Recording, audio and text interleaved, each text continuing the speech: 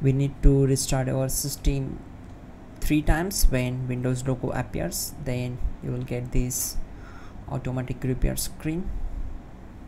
And once we are here, click on advanced options, then select troubleshoot, then go to advanced options and click on command prompt. Once we are here, we need to execute some commands. Simply type in bootrec space slash fix mbr and hit enter. After that, type in bootrec space slash fix boot. So if you get access denied here, in my system the operation is completed successfully. If you get the error access denied, we need to execute this command. Simply type in bootrec space slash nt60 space sys and simply you can hit enter. After that, we need to execute this command bcd edit space slash export space c colon backslash bcd backup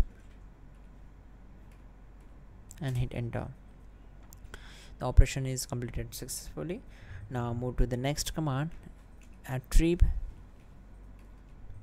space c colon backslash boot backslash bcd space dash h space dash r space dash s and hit enter. Once we are here, type in renc colon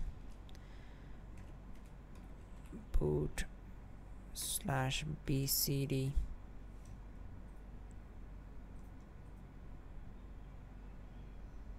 space bcd dot old and hit enter.